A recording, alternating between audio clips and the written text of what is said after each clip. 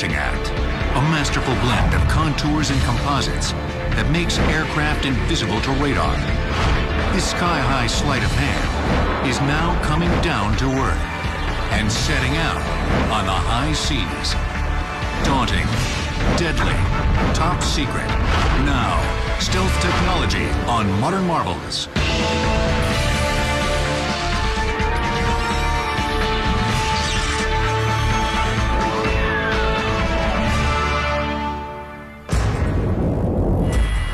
Sleek, lethal, powerful.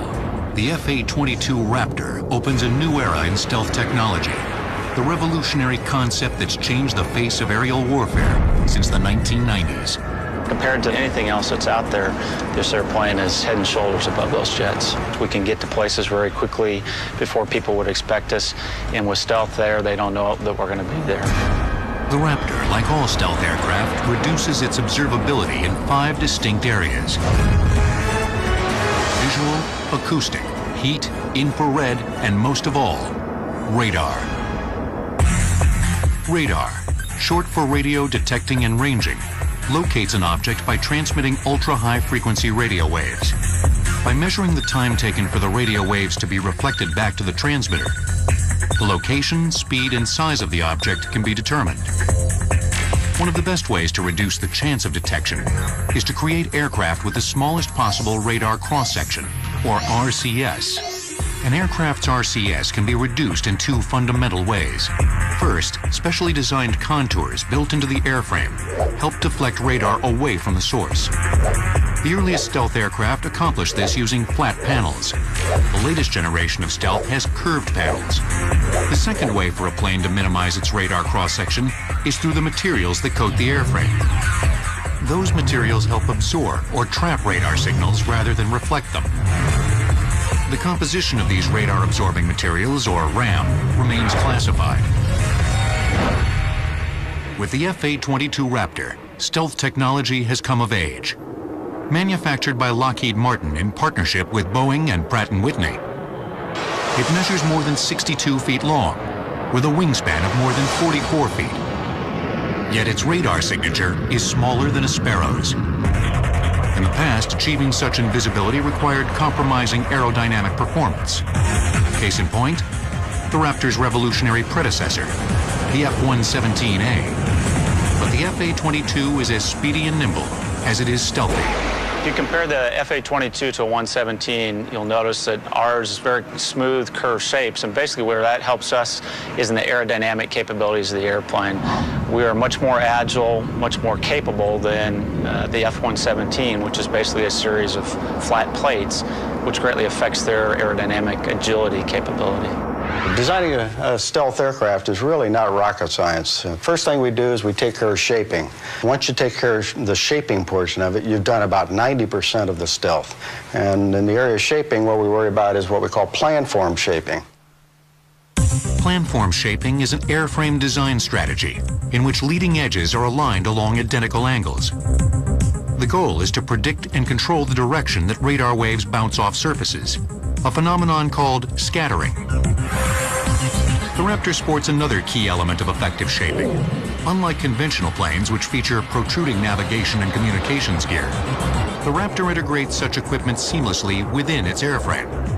As you look at the airplane, you notice that it's basically smooth. There are no antennas or anything sticking out of the airplane that you would see on other aircraft. And that's because we've taken all the antennas and sensors on the airplane, and they're embedded in the leading edges, trailing edges in the aircraft itself. You can see right here, this large panel is actually our UHF radio antenna. There's one on the bottom here, there's one on top of the wing. If you were to look at an F-15 or F-16, you'd see a blade antenna, and that's what they're using, where ours are smooth like this. Using the Raptor's advanced stealth technology, a pilot can soar undetected in enemy airspace long enough to deliver his deadly arsenal and return home unscathed. The reason we carry all the weapons internal is for stealth reasons. With everything internal to the airplane, you don't have an increased radar cross-section, so people can't see you as well. And when it comes time to employ the weapon, the doors open quickly, the missile is released, and then the doors close back up to put us back in that stealthy configuration, so people can't see us. Since straight lines or seams on a plane easily reflect radar, every door on the Raptor features saw-toothed edging, from weapons bays and landing gear to maintenance access panels. The Raptor's cockpit canopy is another triumph of stealth design. Radar can penetrate a conventional canopy and reflect off the cockpit interior and the pilot himself. To counter this effect, previous stealth generations were forced to compromise the pilot's view. But the Raptor's radically redesigned 11-foot-long canopy grants the pilot a 360-degree view. To make sure that we don't get scattering from the cockpit or from the pilot's helmet, we put specialized coatings on the canopy that provide it the conductivity so it looks just like a metal plate, and energy reflects off of that rather than going into the canopy and reflecting back out. The Raptor's stealth technology is coupled with an advanced propulsion system called Super Cruise. New Pratt & Whitney engines with increased thrust-to-weight ratios enable the Raptor to cruise for extended periods at supersonic speeds without the added thrust of afterburners. Earlier jet fighters, known as legacy aircraft, use afterburners when they need an extra boost for carrier liftoffs or for supersonic speed. Typically, when we go into an afterburner mode on a jet engine, that's accomplished by effectively just squirting jet fuel into the exhaust system and lighting it off. And we don't need to do that to be able to go super cruise. Super Cruise enables the Raptor to go faster, farther, and longer than any previous jet.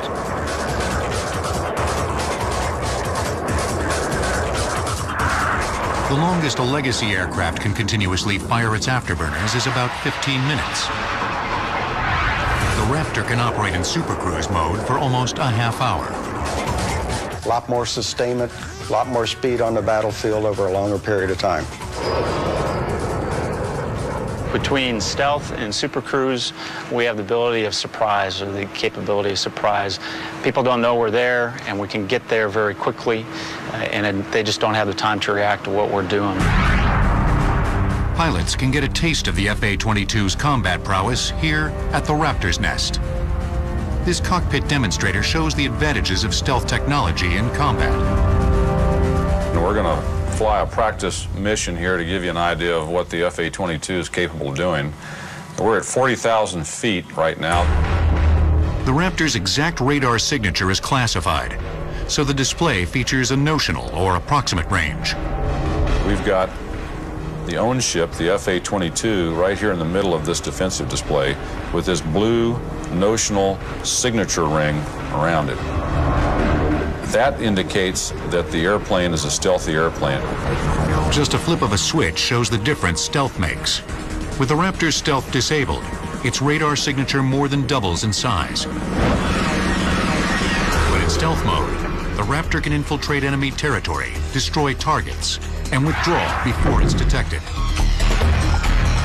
Even if confronted by an enemy fighter, the pilot can trust in the Raptor's agility and weapons to get the first look, the first shot, and the first kill. And we can rule the day as an air dominance fighter in this century. This is a fighter pilot's dream. The dream of inventing the ultimate countermeasure to radar dates back to World War II and the Battle of Britain. In 1940, the Nazi juggernaut was poised to control all of Europe. Only England and the Royal Air Force stood in Hitler's way. But the RAF was just 1/10 the size of the German Air Force, the mighty Luftwaffe. For nearly 3 months, the RAF and the Luftwaffe waged daily battles above Great Britain for control of the skies. Although Germany had a tremendous numerical advantage in planes and pilots, British tactics and technology were superior. Hermann Goering, the head of the Luftwaffe, thought it was uncanny that the RAF always seemed to be in the ideal position to intercept German air attacks. It wasn't uncanny. It was radar. The RAF had the huge advantage of knowing where and when the Luftwaffe would attack. They could even determine the size, speed, and heading of the attack force and be ready to pounce on it from above. Without control of the skies, Adolf Hitler was forced to abort the invasion of England. Since the end of World War II, radar has made it nearly impossible for warplanes to attack an enemy without being detected well in advance. In the late 50s, the U.S. learned of great advances in Soviet radar and missile technology. The wake-up call occurred in an era when U-2 spy planes were flying over the Soviet Union. The U-2 is one of the great advances in aircraft technology.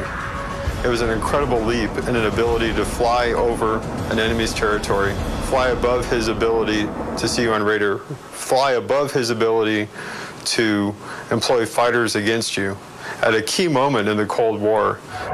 But on May 1st, 1960, U-2 pilot Francis Gary Powers was shot down by a Soviet surface-to-air missile. It marked the first time in history that a missile had brought down a plane. Powers survived the crash and was convicted of espionage in Moscow. U-2 flights over Russia were halted. Two things I think really precipitated us to really go after stealth as a matter of national priority, and that was the downing of the U-2s and the realization that the penetrating bombers that we had could no longer penetrate the critical Soviet Union airspace.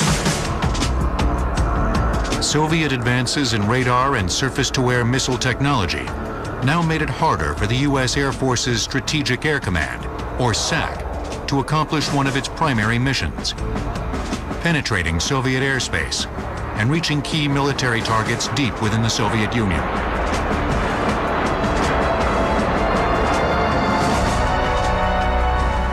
Leaders in the Pentagon reasoned that if the Soviet Union no longer feared the U.S. Air Force's ability to retaliate after an attack, it might be tempted to launch a nuclear first strike.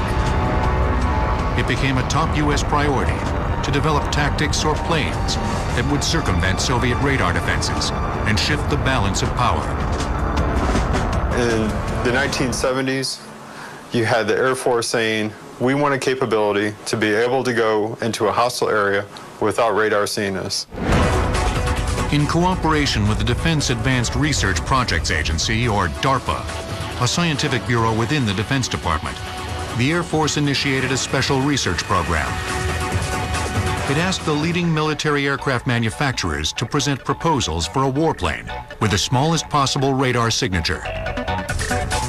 Ironically, one of the companies not asked to enter the competition was the most respected secret think tank in the aerospace industry, Lockheed's Skunk Works. Skunk Works was named after a foul-smelling secret moonshine still featured in Al Cap's Lil Abner comic strip. It had earned a reputation as the preeminent creator of exotic high-performance aircraft, including jets like the high-flying U-2. We were not asked to participate. Basically, they went to the fighter houses of the day. People had fighters in production. We didn't. We were not currently building a fighter, so we were not in the ballgame, so to speak. But Skunk Works had a secret. It had already ventured into low observable technology for their #1 client, the Central Intelligence Agency. Amazingly, throughout the 1950s, the CIA had its own air force of sophisticated spy planes. Their greatest spy plane was the SR-71 Blackbird. It was capable of speeds in excess of 2,000 miles per hour at altitudes over 80,000 feet. It was specially shaped to defeat radar. Its wings, tail, and fuselage were loaded with special composite materials and iron ferrites that absorbed radar energy. In addition, the leading edges of its wings were lined with a radar-absorbing structure, or RAS, that trapped radar energy. Skunk Works' problem was that all the Blackbird's design features were classified and property of the CIA. But Ben Rich, the head of Skunk Works, persisted and eventually won the CIA's permission to reveal the secret data. Lockheed was permitted to enter the stealth, or low observable, competition. Now all Skunk Works had to do to win was build an invisible airplane. Fortunately, they had someone who thought he could do it. Lockheed Martin assembles the F-A-22 Raptor in Marietta, Georgia. with parts manufactured by more than 1,000 suppliers in 42 states. Stealth technology will return on Modern Marvels. The march of stealth technology began with one revolutionary aircraft, born of a secrecy as black as its titanium airframe. What the Wright Flyer was to aviation in its earliest days, the F-117 Nighthawk has been to stealth technology. From a historical standpoint, people are going to look back on the F-117, and it will certainly be a milestone. And it's just amazing to me that the thing was designed over 30 years ago, and it is still, you know, bar none, the best out there at what it does. And you need somebody to go in and provide precision munitions. There's nobody else to call, in my opinion, other than the F-117. Developed by Lockheed's Skunk Works, the F-117 was the first stealth aircraft to be tested in combat. On December 19, 1989, 8 Nighthawks took part in Operation Just Cause, the military invasion of Panama. But it was Operation Desert Storm in 1991 that brought these fighters public acclaim. In nearly 1,300 missions, they accounted for 40% of all targets eliminated in the war. Despite the presence of hundreds of anti-aircraft artillery batteries and surface-to-air missiles, not a single stealth fighter was lost, proving the old axiom, you can't hit what you can't see.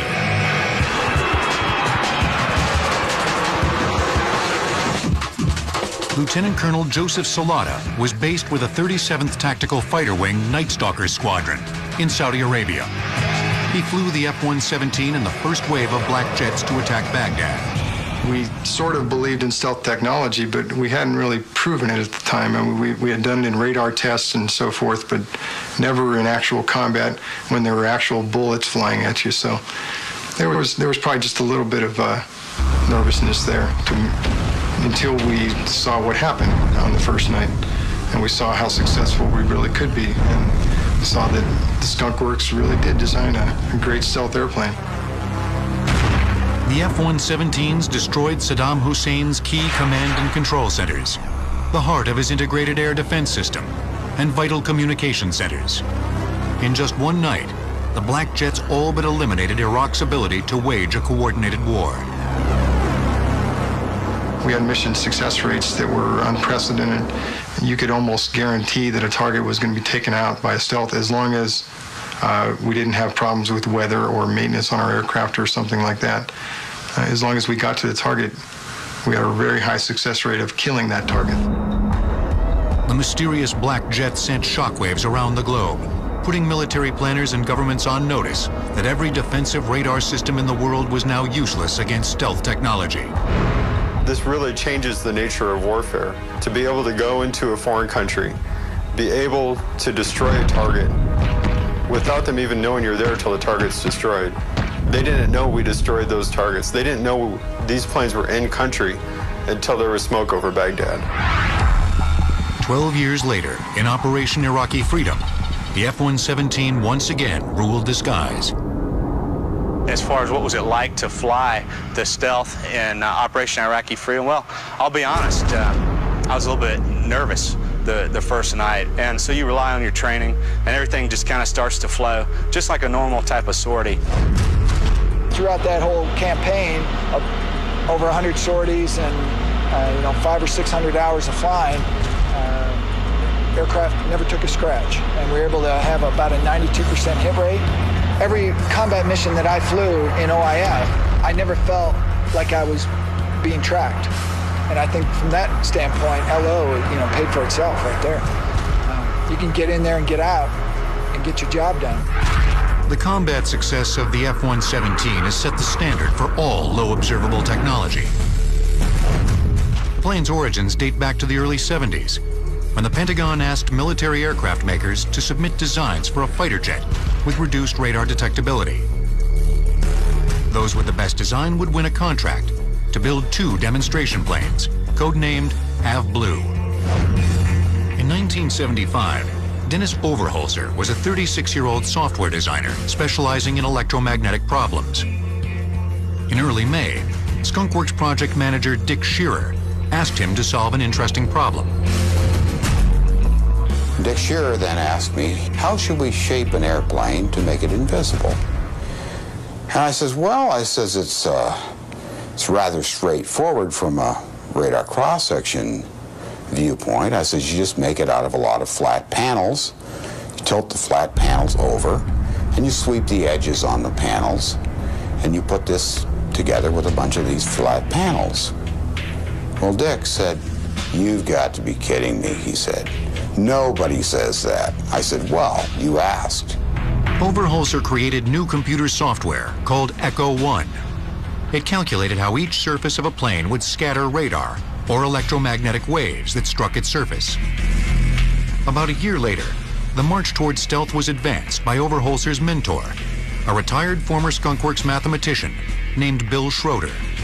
He came across an obscure scientific work written 15 years earlier by a little-known Russian physicist named Peter Ufimtsev. Ufimtsev had shown how to predict the directions a geometric configuration would scatter electromagnetic radiation. For skunkworks, it was like finding the Rosetta Stone of stealth technology. It now had the design principles that would lead to the F-117.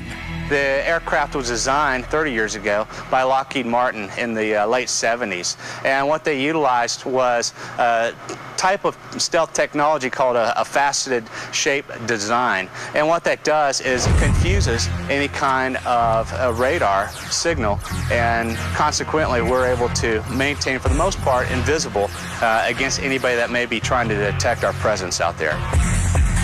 The discovery of Ufimtsev's work accelerated skunkworks' plans for a flat-panel stealth design. It looked promising in theory. The only question now was how to make it fly. During World War II, the Lockheed plant in Burbank, California, was given a stealth treatment of its own.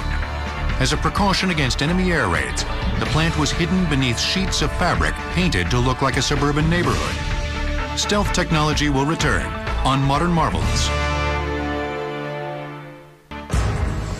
To this day, experimental stealth aircraft are born under a cloak of secrecy. In October 2002, Boeing unveiled its Bird of Prey. The once highly classified project ran from 1992 to 1999, testing technologies that are now industry standards. Two more recently revealed top-secret programs are a stealth helicopter, the RAH-66 Comanche, and an unmanned surveillance vehicle called the Dark Star. But no aircraft's evolution was ever as closely guarded as the F-117's. In the race for stealth technology in the mid-70s, Lockheed Martin put its money on an ambitious design. Skunkworks designers created a sketch for a plane made completely of flat sides. From above, the plane resembled an arrowhead or a diamond that had been beveled in 4 primary directions. My good friend Dick Cantrell was head of aerodynamics, and of course, as one might expect, when Dick first saw some of the stealth designs we were coming up with, specifically our first diamond-shaped object, which he named the Hopeless Diamond, he had some serious doubts about it, and he came to me in kind of a confidence off to the side one day, and he said to me, he said, Dennis, is this really as low a cross-section as you're claiming? And I said, yes, it is. Dick thought for a moment, and then he says, well, he says, in that case, he says, we'll teach it to fly. In 1976, Lockheed took a 10-foot model of their plane to the Air Force's radar test range. The results of the tests stunned both DARPA and the Air Force and won the development contract. Skunkworks had presented them with an aircraft that had the radar signature of an insect. The results were dramatic, to say the least. 2 things happened immediately. The first of which is this fairly unclassified White World program immediately became black and was classified top secret.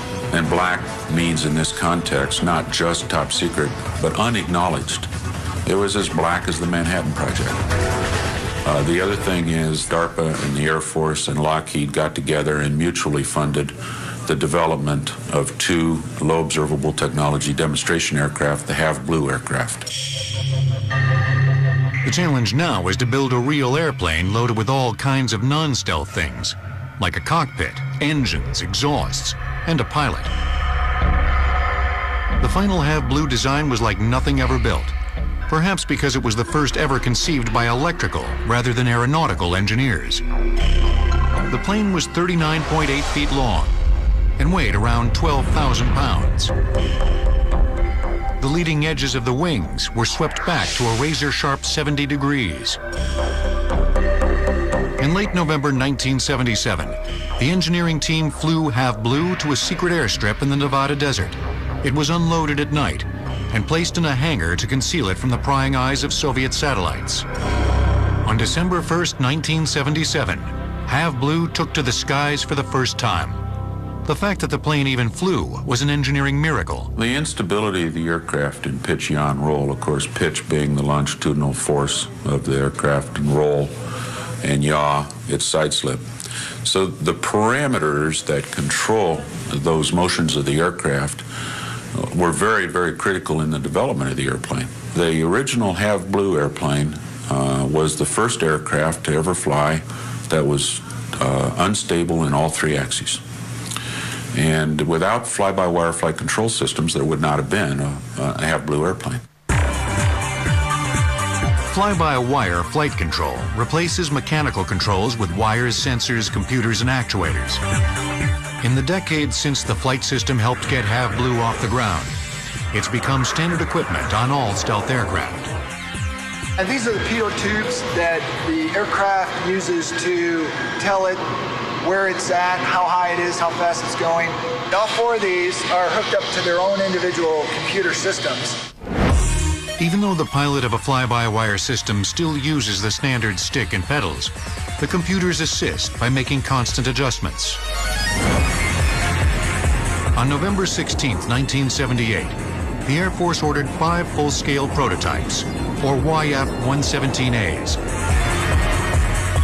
Skunk Works now had to adapt their design to account for such non-stealth items as a bomb bay, a weapons targeting system, radio antennas, and still keep it stealthy. The big question was, could it be done? F-117s carry detachable radar reflectors when they are not in stealth mode, so local air traffic controllers can track them. This limits the potential for accidental collisions with these invisible planes. Stealth technology will return on Modern Marvels. Stealth technology's prowess in the skies is matched by astronomical budgets. Current production plans for the FA-22 Raptor total 279 jets at $133 million each. In response to such high costs, the Defense Department commissioned the construction of the F-35 Joint Strike Fighter, a stealth warplane that can be adapted to meet the needs of each branch of the military. Whether designed for conventional airstrips, aircraft carriers, or even vertical liftoff and landing, the F-35 brings stealth capability to the field for between $28 and $38 million per plane. Such flexibility and affordability were unimaginable when history's first stealth aircraft was in development. The first prototype of the stealth jet, the YF-117A, was completed in the spring of 1981. It weighed 52,000 pounds and was 65 feet long, much larger than Have Blue. The wider shape of the plane met the Air Force's requirement that it carry up to 5,000 pounds of munitions. To accommodate the internal bomb bay, the prototype's swept wings were much broader than the original Have Blue. The F-117 has a similar structure today. This is commonly referred to as a mile 12. Anyway, this is where our ordnance hang on, and it's in the down configuration. It's called a trapeze, and it actually will swing up into the airplane, and then they'll close the doors. And that reduces our exposure to the radar that are looking at us. So we come in, the door's open, the bomb comes off, the door's closed very, very quickly. A desert camouflage scheme disguised the prototype's facets during daytime flight testing. The Air Force requested that all future planes be painted black for their intended role as night fighters. The F-117 is designed and has operated at night. This goes back to the black world origins of the F-117 and continues to this day. It is a night fighter. It proved that stealth technology does work. The F-117 is an incredible aircraft that has far exceeded any expectations. The Air Force ordered 29 planes. Eventually, Lockheed would produce 59 F-117s at a cost of $42.6 million per plane. One of the hardest challenges was the fact that we wanted this airplane to look just like the hopeless diamond. We wanted perfectly flat, angled surfaces to appear to the radar.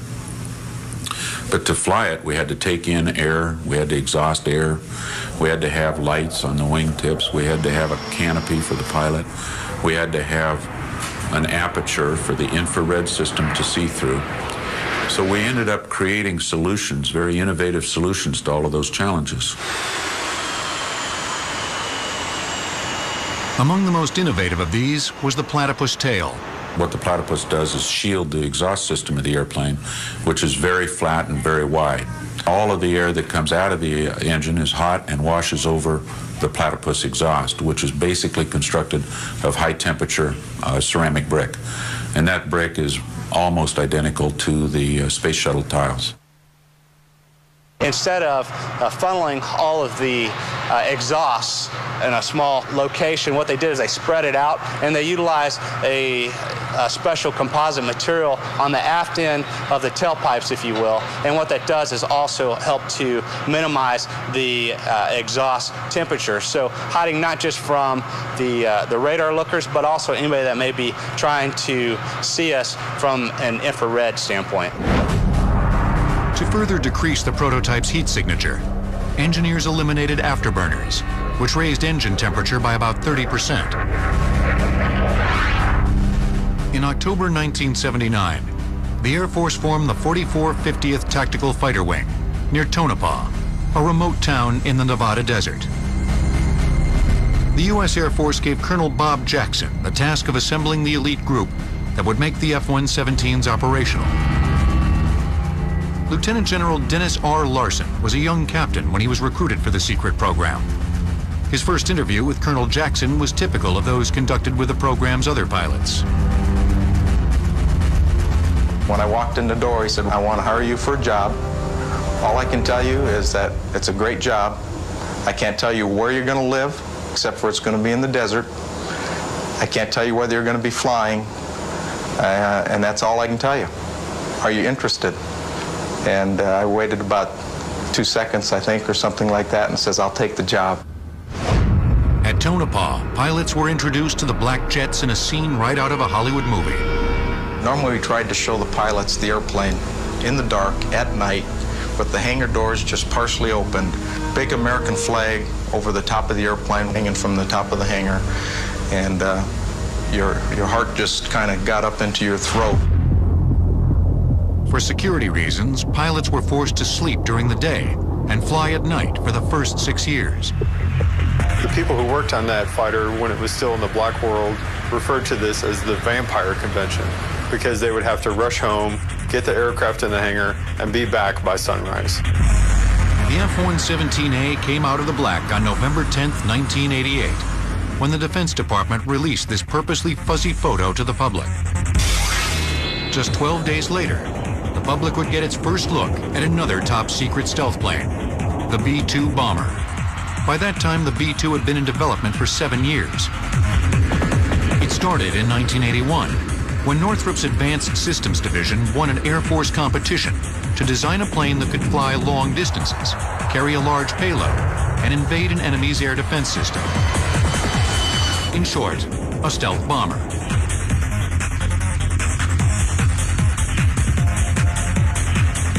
Thanks to a decade of advances in computer technology, it was now possible to project the results of Ufimtsev's computations over curved or rounded surfaces. Instead of flat surfaces like the F-117, the stealth bomber would have a smooth, curved shape. The more aerodynamic shape would allow the B-2 to increase its lift and lessen its drag, enhancing its performance as a long-range aircraft required to carry 40,000 pounds of bombs, 6,000 nautical miles. The F-117A could employ 2 weapons against a precision target anywhere in the world at any time. The B-2 is the next generation of that. And you've gone from being able to destroy 2 targets to destroying up to 16 targets at one time. Northrop based its design on a large flying wing, an aerodynamic concept pioneered 30 years earlier by the company's legendary founder, Jack Northrop. In the late 1940s, Northrop had unveiled his innovative giant 4-engine bomber, the B-35, as well as the jet-powered YB-49. But control systems of that era had trouble making the flying wing a stable bombing platform, and Washington lost interest in the concept.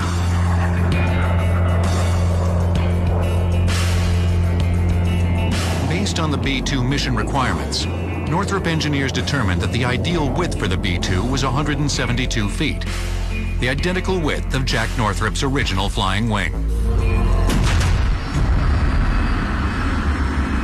One remarkable innovation on the B-2 was the extensive use of carbon fiber epoxy composites. Lighter than aluminum and stronger than steel, these composites also help absorb radar. The outboard section of the aircraft included a 65-foot section made entirely of composites. In fact, the B-2 is made of more pure carbon fiber material than metal. Both the F-117 and the B-2 reach top speeds of about 650 miles per hour, just shy of Mach 1. Neither carries guns or air-to-air missiles. They depend on stealth for survival, not speed or weapons. Both planes showcase stealth technology's role as a force multiplier. A force multiplier is the ability to destroy a target, to inflict the intended damage on an enemy with a smaller amount of force.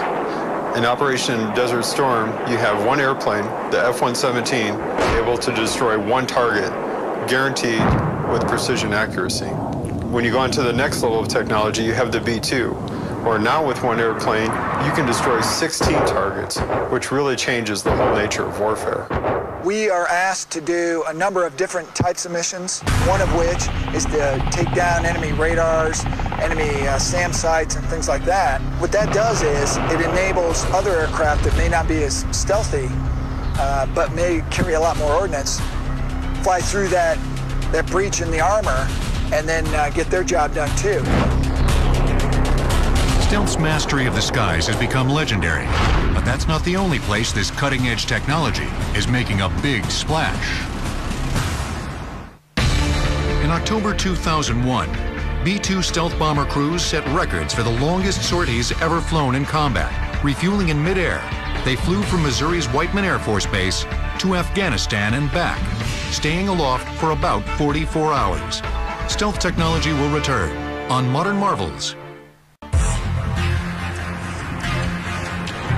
In the mid-1980s, while still top secret itself, the F-117 spawned a surprising descendant, the Sea Shadow, stealth's first sea craft.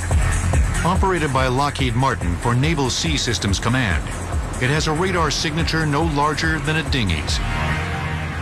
One of the most characteristic things about this ship is its faceted hull. Everything is at an angle, nothing presents a flat, broadside view anywhere. Because the Sea Shadow operates in the water, it must contend not only with radar, but also with a second detection system, sonar. Short for sound navigation ranging, sonar sends an acoustic pulse through the water. When the sound waves encounter an obstacle, they reflect or echo back to the source. Sonar calculates distances by measuring the time it takes for that echo to return. A faceted surface proved to be as stealthy in the water as in the sky. The Sea Shadow can slip through both radar and sonar. But in open water, such total success is a liability. Ocean waves show up on radar, and the Sea Shadow left an open hole in the water pattern. Sea Shadow's designers at Lockheed Martin solved this problem, but they're not telling how. That's no surprise for a vessel born under a cloak of secrecy. Like the F-117, the Sea Shadow was built under top-secret security. Components were delivered at night and lowered through the retractable roof of this barge. In 1985, the entire barge transported the vessel to a secret test range for sea trials. the same barge is Sea Shadow's home today, moored at the U.S. Naval Station in San Diego. Sea Shadow is what's commonly referred to as a swath hull design. SWATH stands for Small Waterplane Area Twin Hull Vessel. The Sea Shadow's hull design is key to its stealth. Standard V-shaped hulls create a ship's most evident signature, its wake. Wakes can be detected not only by radar and sonar operators, but also by aerial surveillance teams, leaving ships vulnerable to attack. Sea Shadow's unusual hull is specially designed to avoid creating this telltale signature. At the end of each strut is a lower hull section of the length of the ship and about 10 feet in diameter. The only part that actually cuts the surface of the water are the two struts that go to the lower hulls, and they're very long and narrow and pointed on the ends, so they create little to no wake as we go through the water. The near constant vibration of engines and generators, a dead giveaway to sonar detection, presents another challenge to stealth technology at sea. We have vibration eliminators in all piping systems. Most have two angles to them. You have a vertical vibration eliminator and a horizontal eliminator. We'll go around the corner and we will see another type of system that eliminates the vibration from the equipment itself. This very large engine is mounted on 4 vibration eliminators. Those are in the foundation of the unit, and they prevent the vibration and the noise from this large diesel engine from transmitting to the hull and thus into the water. Those 4 mounts are located at each corner. You can see that they're a thick substance. They're an elastomeric rubber. The bolts go through those to prevent the machinery from tilting, but yet the machinery is totally isolated from the steel hull of the ship through that cushion. Inside and out, every element of the Sea Shadow contributes to maximum stealth.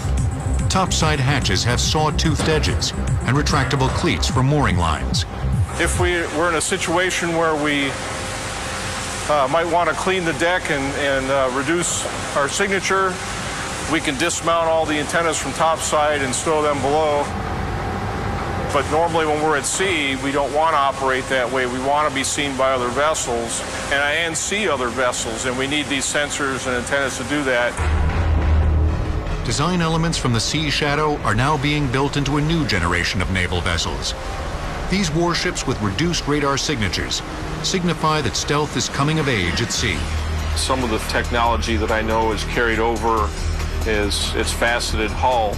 And you'll see that now in DDG-51, Arleigh Burke-class destroyers, the LPD-17, very clean superstructures, some gentle angles to the ships. A lot of that has been derived from the testing that was done on Sea Shadow. Time will tell if stealth's impact on naval warfare will be as dramatic as its effect in the skies. On the sea and in the air, stealth tech may progress beyond what's now imaginable. The continual research and development of stealth technology is absolutely essential. We've almost developed a level of complacency because we've been so good for so long. We've had the best aircraft in the world, but you have to continue to work to have that. When we go to war, we don't want to go to war with somebody who has a near capability to us or even an equal capability. We want to have overwhelming power. We want to have air dominance, and stealth technology is essential to that. I think it's important that research and development, places like the Skunk Works, continue to reach out, continue to take risk, and sometimes fail. And I think the real issue today is we have become such a risk-averse society. Failure is just not accepted. That by virtue of not taking those risks, we are not going to discover the next technologies that need to be discovered to truly make our force affordable and invincible. And don't forget that we didn't see the F-117 until a decade after it first flew. Who knows what amazing stealth technology may already be out there.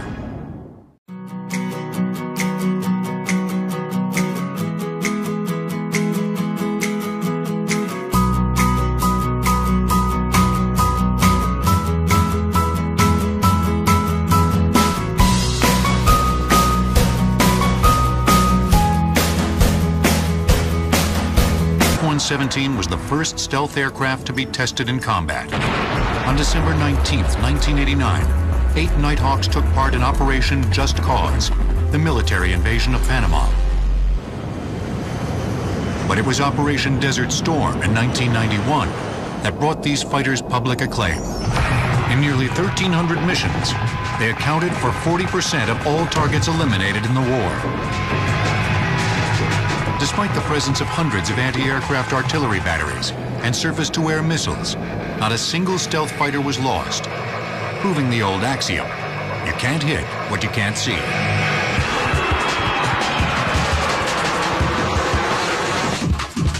Lieutenant Colonel Joseph Salata was based with the 37th Tactical Fighter Wing Night Stalker Squadron in Saudi Arabia.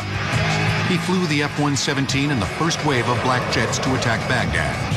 We sort of believed in stealth technology, but we hadn't really proven it at the time. I mean, we had done it in radar tests and so forth, but never in actual combat when there were actual bullets flying at you. So there was probably just a little bit of nervousness there until we saw what happened on the first night, and we saw how successful we really could be, and we saw that the Skunk Works really did design a great stealth airplane.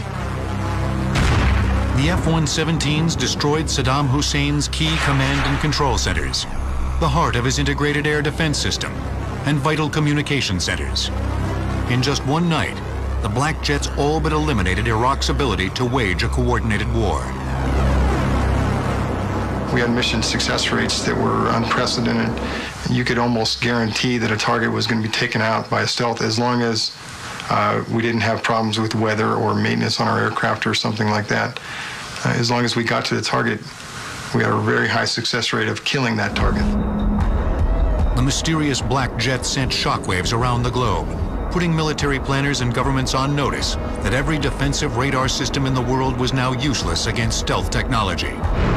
This really changes the nature of warfare. To be able to go into a foreign country, be able to destroy a target without them even knowing you're there until the target's destroyed. They didn't know we destroyed those targets. They didn't know these planes were in country until there was smoke over Baghdad.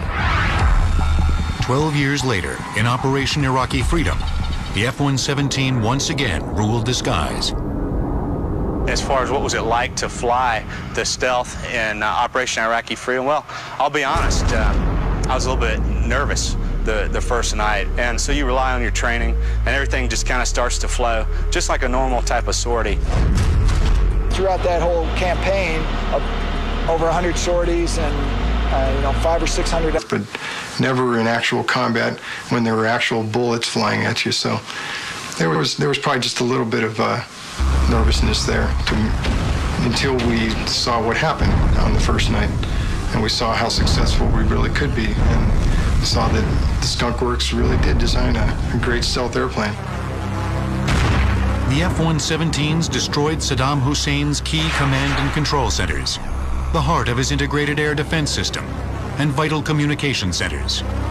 In just one night, the black jets all but eliminated Iraq's ability to wage a coordinated war. We had mission success rates that were unprecedented. You could almost guarantee that a target was going to be taken out by a stealth as long as we didn't have problems with weather or maintenance on our aircraft or something like that. As long as we got to the target, we had a very high success rate of killing that target. The mysterious black jet sent shockwaves around the globe, putting military planners and governments on notice that every defensive radar system in the world was now useless against stealth technology. This really changes the nature of warfare. To be able to go into a foreign country, be able to destroy a target without them even knowing you're there until the target's destroyed. They didn't know we destroyed those targets. They didn't know these planes were in country until there was smoke over Baghdad. 12 years later, in Operation Iraqi Freedom, the F-117 once again ruled the skies. As far as what was it like to fly the stealth in Operation Iraqi Freedom, well, I'll be honest, I was a little bit nervous the first night, and so you rely on your training, and everything just kind of starts to flow, just like a normal type of sortie. Throughout that whole campaign, over 100 sorties and 500 or 600 hours of flying, aircraft never took a scratch, and we were able to have about a 92% hit rate. every combat mission that I flew in OIF, I never felt like I was being tracked. And I think from that standpoint, LO, paid for itself right there. You can get in there and get out and get your job done. The combat success of the F-117 has set the standard for all low observable technology. The plane's origins date back to the early 70s, when the Pentagon asked military aircraft makers to submit designs for a fighter jet with reduced radar detectability. Those with the best design would win a contract to build 2 demonstration planes, codenamed Have Blue.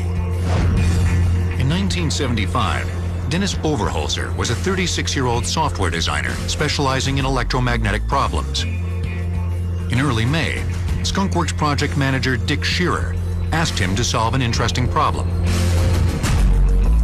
Dick Shearer then asked, ideal position to intercept German air attacks. It wasn't uncanny. It was radar. The RAF had the huge advantage of knowing where and when the Luftwaffe would attack. They could even determine the size, speed, and heading of the attack force and be ready to pounce on it from above. Without control of the skies, Adolf Hitler was forced to abort the invasion of England.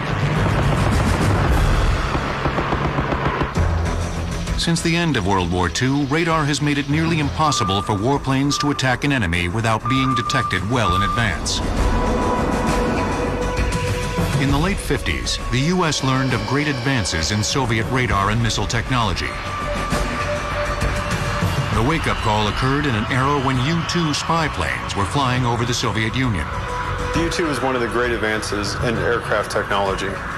It was an incredible leap in an ability to fly over an enemy's territory, fly above his ability to see you on radar, fly above his ability to employ fighters against you at a key moment in the Cold War. But on May 1st, 1960, U-2 pilot Francis Gary Powers was shot down by a Soviet surface-to-air missile. It marked the first time in history that a missile had brought down a plane. Powers survived the crash and was convicted of espionage in Moscow. U-2 flights over Russia were halted. 2 things I think really precipitated us to really go after stealth as a matter of national priority, and that was the downing of the U-2s and the realization that the penetrating bombers that we had could no longer penetrate the critical Soviet Union airspace. Soviet advances in radar and surface-to-air missile technology now made it harder for the U.S. Air Force's Strategic Air Command, or SAC, to accomplish one of its primary missions: penetrating Soviet airspace and reaching key military targets deep within the Soviet Union.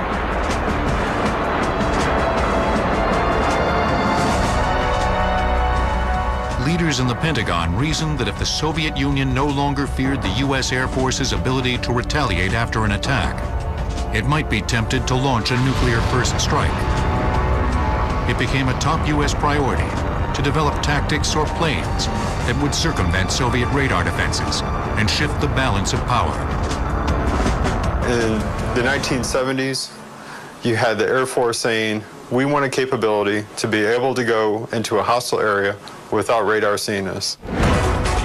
In cooperation with the Defense Advanced Research Projects Agency, or DARPA, a scientific bureau within the Defense Department, the Air Force initiated a stealth technology's prowess in the skies is matched by astronomical budgets. Current production plans for the F-A-22 Raptor total 279 jets at $133 million each. In response to such high costs, the Defense Department commissioned the construction of the F-35 Joint Strike Fighter, a stealth warplane that can be adapted to meet the needs of each branch of the military.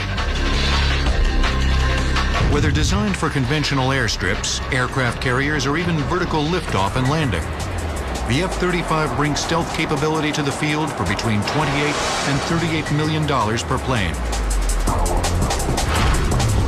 Such flexibility and affordability were unimaginable when history's first stealth aircraft was in development. The first prototype of the stealth jet, the YF-117A, was completed in the spring of 1981. It weighed 52,000 pounds and was 65 feet long, much larger than Half Blue. The wider shape of the plane met the Air Force's requirement that it carry up to 5,000 pounds of munitions. To accommodate the internal bomb bay, the prototype's swept wings were much broader than the original Half Blue. The F-117 has a similar structure today. This is commonly referred to as a mile 12. Anyway, this is where our ordnance hang on, and it's in the down configuration. It's called a trapeze, and it actually will swing up into the airplane, and then they'll close the doors. And that reduces our exposure to the radar that are looking at us. So we come in, the doors open, the bomb comes off, the doors close very, very quickly. A desert camouflage scheme disguised the prototype's facets during daytime flight testing. The Air Force requested that all future planes be painted black for their intended role as night fighters. The F-117 is designed and has operated at night. This goes back to the black world origins of the F-117 and continues to this day. It is a night fighter. It proved that stealth technology does work. The F-117 is an incredible aircraft that has far exceeded any expectations. The Air Force ordered 29 planes.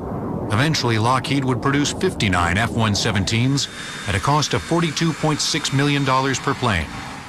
One of the hardest challenges was the fact that we wanted this airplane to look just like the Hopeless Diamond. We wanted perfectly flat, angled surfaces to appear to the radar. But to fly it, we had to take in air, we had to exhaust air, we had to have lights on the wingtips, we had to have a canopy for the pilot, we had to have an aperture for the infrared system to see through. So we ended up creating solutions, very innovative solutions to all of the munitions. To accommodate the internal bomb bay, the prototype's swept wings were much broader than the original Half Blue. The F-117 has a similar structure today. This is commonly referred to as a mile 12. Anyway, this is where our ordnance hang on, and it's in the down configuration. It's called a trapeze, and it actually will swing up into the airplane, and then they'll close the doors. And that reduces our exposure to the radar that are looking at us. So we come in, the doors open, the bomb comes off, the doors close very, very quickly. A desert camouflage scheme disguised the prototype's facets during daytime flight testing. The Air Force requested that all future planes be painted black for their intended role as night fighters. The F-117 is designed and has operated at night. This goes back to the black world origins of the F-117 and continues to this day. It is a night fighter. It proved that stealth technology does work. The F-117 is an incredible aircraft that has far exceeded any expectations. The Air Force ordered 29 planes. Eventually, Lockheed would produce 59 F-117s at a cost of $42.6 million per plane.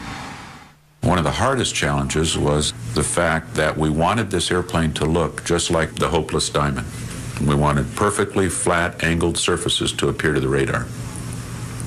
But to fly it, we had to take in air, we had to exhaust air, we had to have lights on the wingtips, we had to have a canopy for the pilot, we had to have an aperture for the infrared system to see through.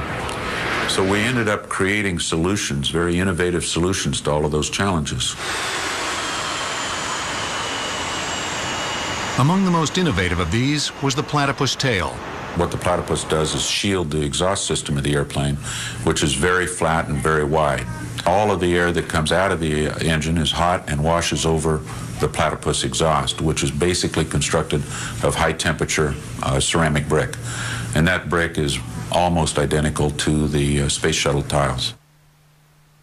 Instead of funneling all of the exhausts in a small location, what they did is they spread it out, and they utilized a special composite material on the aft end of the tailpipes, if you will. And what that does is also help to minimize the exhaust temperature. So hiding not just from the radar lookers, but also anybody that may be trying to see us from an infrared standpoint. To further decrease the prototype's heat signature, engineers eliminated afterburners, which raised engine temperature by about 30%. In October 1979, despite the presence of hundreds of anti-aircraft artillery batteries and surface-to-air missiles, not a single stealth fighter was lost, proving the old axiom, you can't hit what you can't see.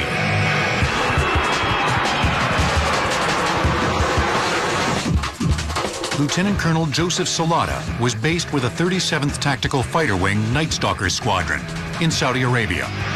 He flew the F-117 in the first wave of black jets to attack Baghdad. We sort of believed in stealth technology, but we hadn't really proven it at the time. I mean, we had done it in radar tests and so forth, but never in actual combat when there were actual bullets flying at you. So there was probably just a little bit of nervousness there until we saw what happened on the first night, and we saw how successful we really could be, and we saw that the Skunk Works really did design a great stealth airplane.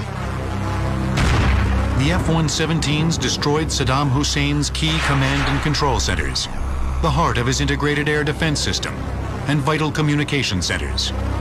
In just one night, the black jets all but eliminated Iraq's ability to wage a coordinated war. We had mission success rates that were unprecedented.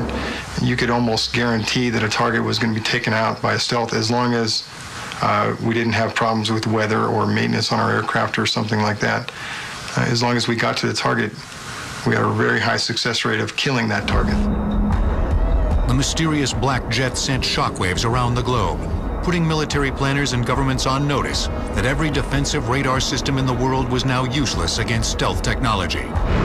This really changes the nature of warfare. To be able to go into a foreign country, be able to destroy a target without them even knowing you're there until the target's destroyed. They didn't know we destroyed those targets. They didn't know these planes were in country until there was smoke over Baghdad. 12 years later, in Operation Iraqi Freedom, the F-117 once again ruled the skies. As far as what was it like to fly the stealth in Operation Iraqi Freedom, well, I'll be honest, I was a little bit nervous the first night, and so you rely on your training, and everything just kind of starts to flow, just like a normal type of sortie. Throughout that whole campaign, over 100 sorties and 500 or 600 hours of flying, aircraft never took a scratch, and we were able to have about a 92% hit rate. Every combat mission that I flew in OIF, I never felt like I was being tracked. And I think from that standpoint, LO, paid for itself right there. You can get in there and get out and get your job done. The combat success of the F-117 has set the standard for all low in the high seas. Daunting, deadly, top secret. Now, stealth technology on Modern Marvels.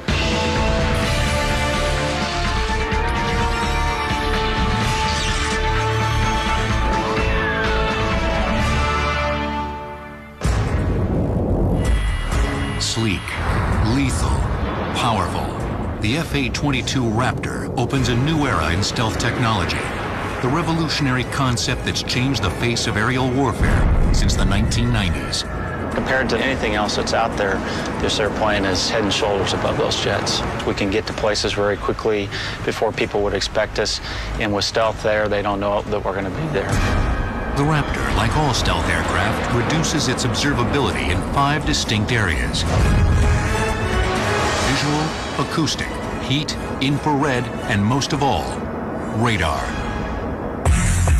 Radar, short for radio detecting and ranging, locates an object by transmitting ultra-high frequency radio waves. By measuring the time taken for the radio waves to be reflected back to the transmitter, the location, speed, and size of the object can be determined. One of the best ways to reduce the chance of detection is to create aircraft with the smallest possible radar cross-section, or RCS. An aircraft's RCS can be reduced in 2 fundamental ways. First, specially designed contours built into the airframe help deflect radar away from the source. The earliest stealth aircraft accomplished this using flat panels. The latest generation of stealth has curved panels. The second way for a plane to minimize its radar cross-section is through the materials that coat the airframe. Those materials help absorb or trap radar signals rather than reflect them. The composition of these radar-absorbing materials, or RAM, remains classified. With the F-A-22 Raptor, stealth technology has come of age. Manufactured by Lockheed Martin in partnership with Boeing and Pratt & Whitney, it measures more than 62 feet long, with a wingspan of more than 44 feet. Yet its radar signature is smaller than a sparrow's. In the past, achieving such invisibility required compromising aerodynamic performance. Case in point, the Raptor's revolutionary predecessor, the F-117A. But the F-A-22 is as speedy and nimble as it is stealthy. If you compare the F-A-22 to a 117, you'll notice that ours is very smooth, curved shapes, and basically where that helps us is in the aerodynamic capabilities of the airplane. We are much more agile, much more capable than the F-117, which is basically a series of flat plates, which greatly affects their aerodynamic agility capability. Designing a stealth aircraft is really not rocket. First, specially designed contours built into the airframe help deflect radar away from the source. The earliest stealth aircraft accomplished this using flat panels. The latest generation of stealth has curved panels.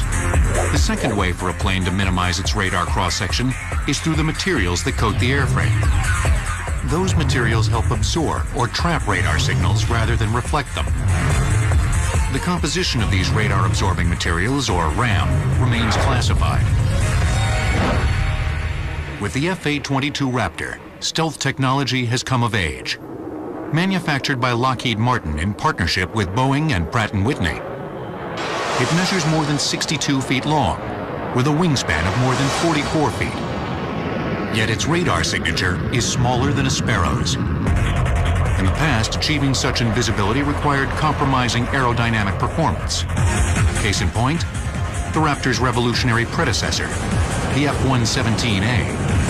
But the F-A-22 is as speedy and nimble as it is stealthy.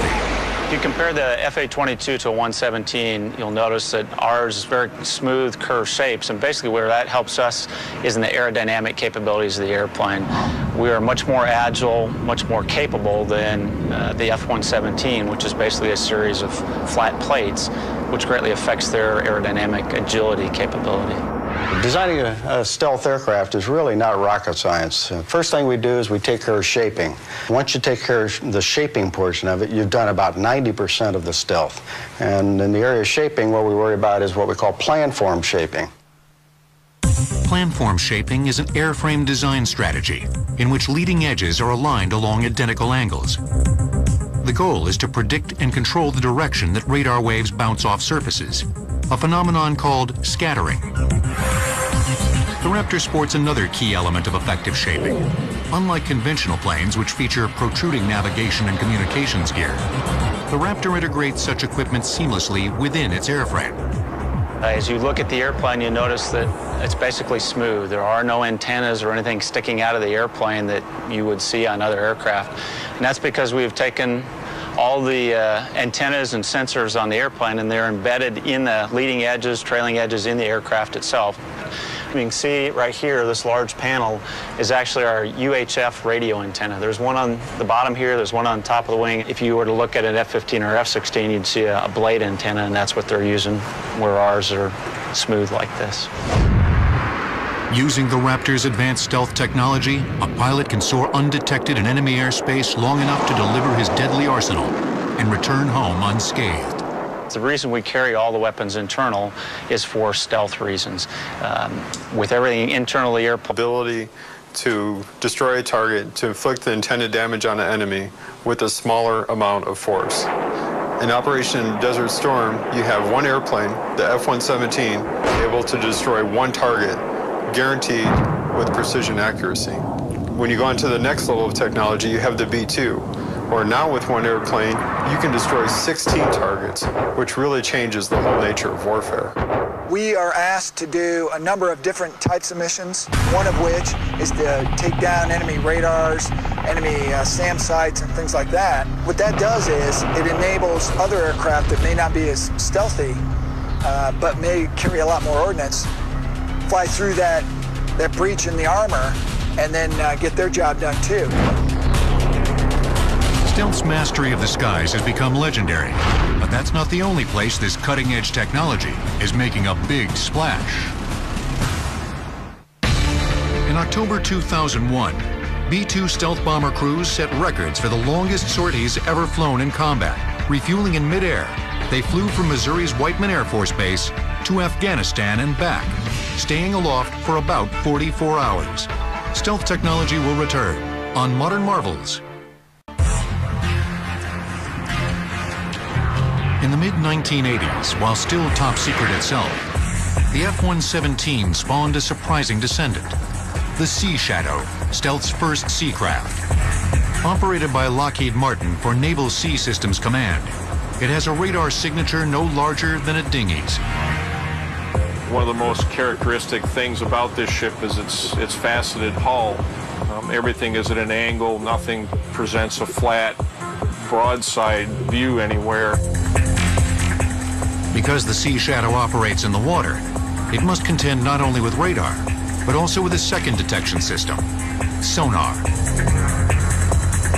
Short for sound navigation ranging, sonar sends an acoustic pulse through the water. When the sound waves encounter an obstacle, they reflect or echo back to the source. Sonar calculates distances by measuring the time it takes for that echo to return. A faceted surface proved to be as stealthy in the water as in the sky. The Sea Shadow can slip through both radar and sonar. But in open water, such total success is a liability. Ocean waves show up on radar, and the Sea Shadow left an open hole in the water pattern. Sea Shadow's designers at Lockheed Martin solved this problem, but they're not telling how. That's no surprise for a vessel born under a cloak of secrecy. Like the F-117, the Sea Shadow was built under top secret security. Components were delivered at F-117's destroyed Saddam Hussein's key command and control centers, the heart of his integrated air defense system, and vital communication centers. In just one night, the Black Jets all but eliminated Iraq's ability to wage a coordinated war. We had mission success rates that were unprecedented. You could almost guarantee that a target was going to be taken out by a stealth as long as we didn't have problems with weather or maintenance on our aircraft or something like that. As long as we got to the target, we had a very high success rate of killing that target. The mysterious Black Jet sent shockwaves around the globe, putting military planners and governments on notice that every defensive radar system in the world was now useless against stealth technology. This really changes the nature of warfare. To be able to go into a foreign country, be able to destroy a target without them even knowing you're there until the target's destroyed. They didn't know we destroyed those targets. They didn't know these planes were in country until there was smoke over Baghdad. 12 years later, in Operation Iraqi Freedom, the F-117 once again ruled the skies. As far as what was it like to fly the stealth in Operation Iraqi Freedom, well, I'll be honest, I was a little bit nervous the first night, and so you rely on your training, and everything just kind of starts to flow, just like a normal type of sortie. Throughout that whole campaign, over 100 sorties and 500 or 600 hours of flying, aircraft never took a scratch, and we were able to have about a 92% hit rate. Every combat mission that I flew in OIF, I never felt like I was being tracked. And I think from that standpoint, LO, paid for itself right there. You can get in there and get out and get your job done. The combat success of the F-117 has set the standard for all low observable technology. The plane's origins date back to the early 70s, when the Pentagon asked military aircraft makers to submit designs for a fighter jet with reduced radar detectability. Those with the best design would win a contract to build 2 demonstration planes, codenamed Have Blue. In 1975, Dennis Overholzer was a 36-year-old software designer specializing in electromagnetic problems. In early May, Skunkworks project manager Dick Shearer asked him to solve an interesting problem. Dick Shearer then asked me, how should we shape an airplane to make it invisible? And I says, well, it's rather straightforward from a radar cross-section viewpoint. I says, you just make it out of a lot of flat panels tilt the flat panels over, and you sweep the edges on the panels, and you put this together with a